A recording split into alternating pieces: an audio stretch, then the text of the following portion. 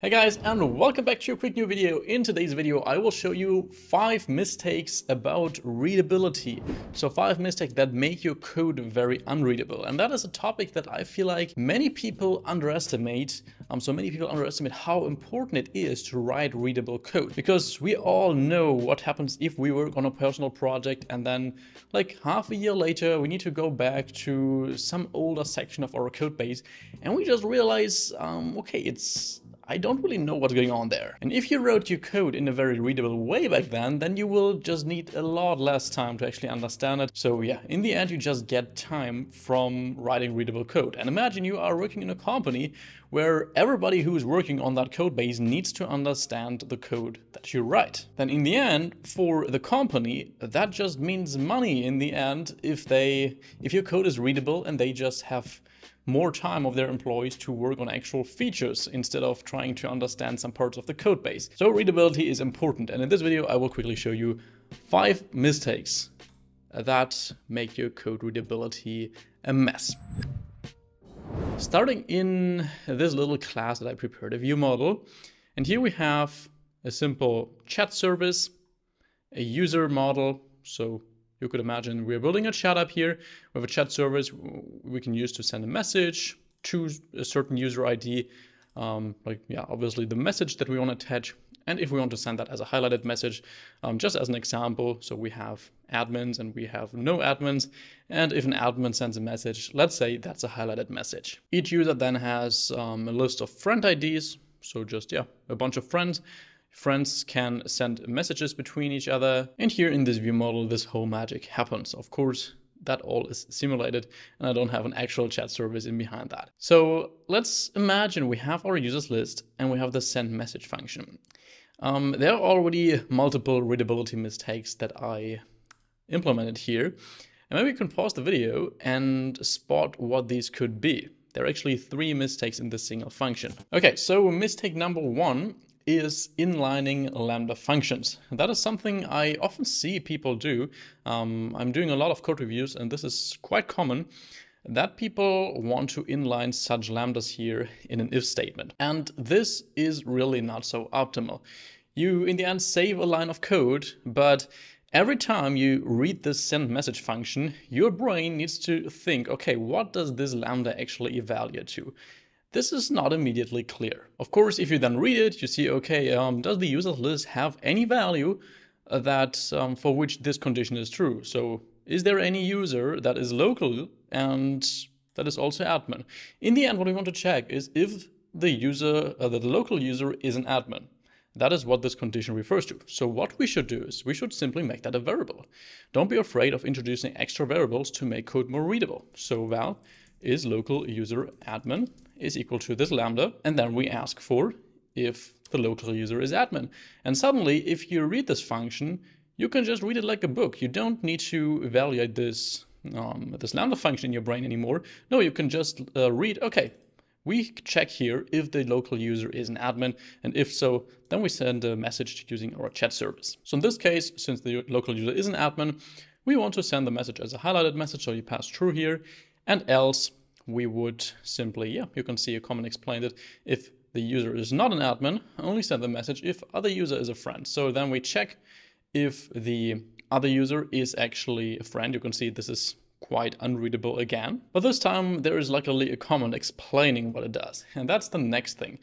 In my opinion, don't use comments that explain what happens. If you need a comment in your code that explains what actually happens in a certain section of your code, then you very likely don't need that comment and can instead improve the readability of that section. So what we should do here is we should get rid of this comment and take this condition again and simply save it in a variable again. So for example, our users friends, because that's what it really checks.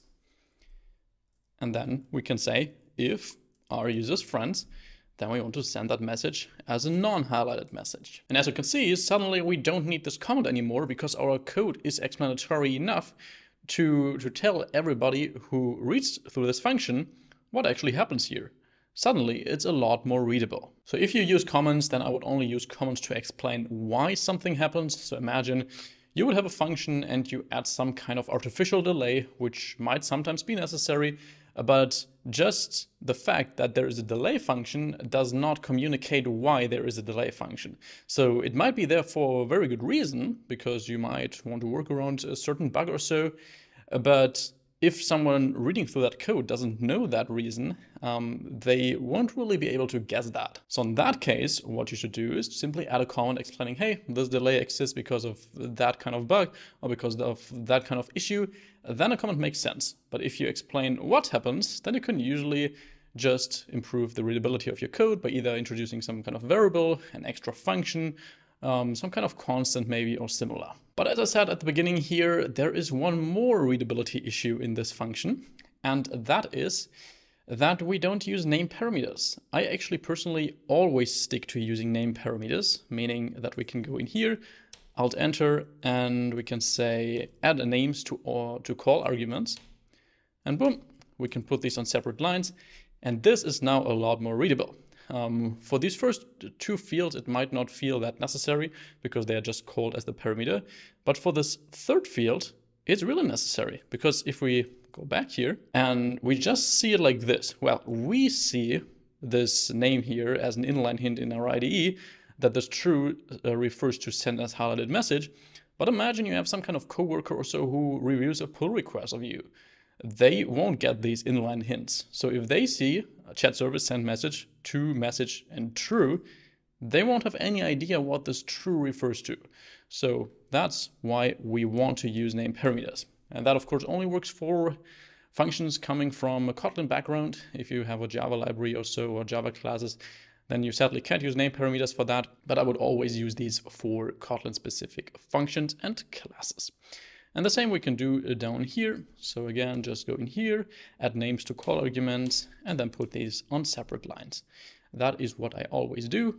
It makes your function a little bit longer because you have more lines, but that's good if that actually helps you to improve your readability. Cool. So now we actually successfully improved the readability of our send message function. Let's get to mistake number 4 and 5 in our next file, which I prepared here. So here, we want to kind of have an authentication view model, which just checks if the local user is still authenticated. So they will maybe call an API endpoint or so to check that if a token is still valid. We have that Boolean if they are authenticated.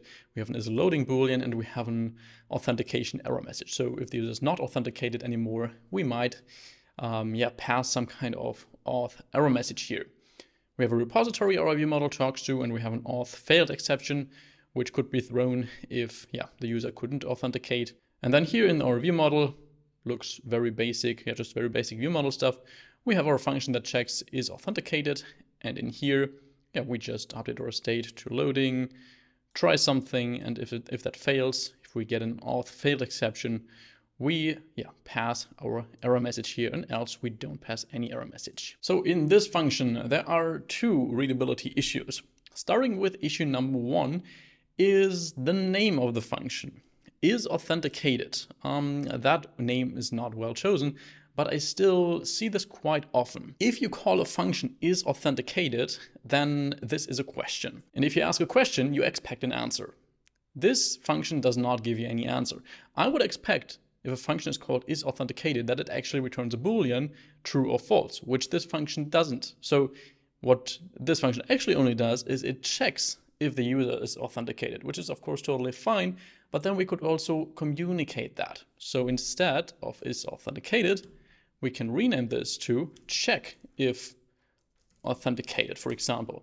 And now it's more formulated as an action that we actually want to perform here, for example, in the init block, and it's a lot clearer what this function actually does. And on the other hand, if you have a function that actually returns something, then I would also always communicate that by, for example, starting the function with get to get a certain piece of data. And the last readability issue here of this class and of this video is, if we scroll up to our auth state, maybe you can spot it here, in this auth error message. The issue is that we set this to an empty string. And that is something I see so often. Some of you might know that I have a mentorship program where I regularly do code reviews, and this is a very common issue that I see, that people are afraid of using null fields. So instead of making this string nullable and setting it to null by default, they prefer to make it non-nullable and set it to an empty string by default, because nulls are kind of bad, which they really aren't. What are nulls actually used for? Nulls are used for to actually indicate that a value is not existing. And if we want to express that our error message is not existing, we should make that a nullable field.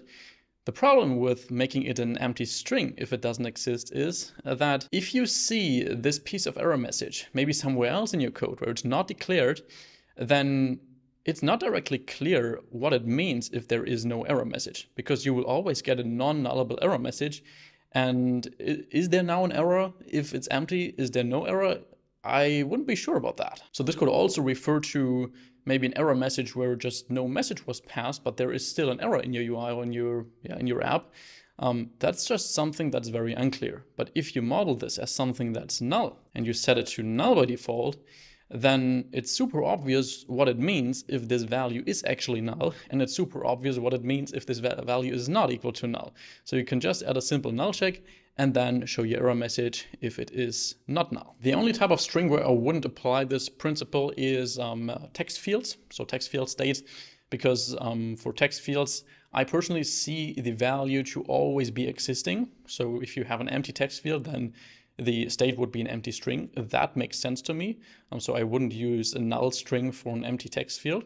But in all other cases where you want to express some error messages or something similar, I would always make these null by default to indicate they are not existing. So I hope you enjoyed this little bit more general coding style video.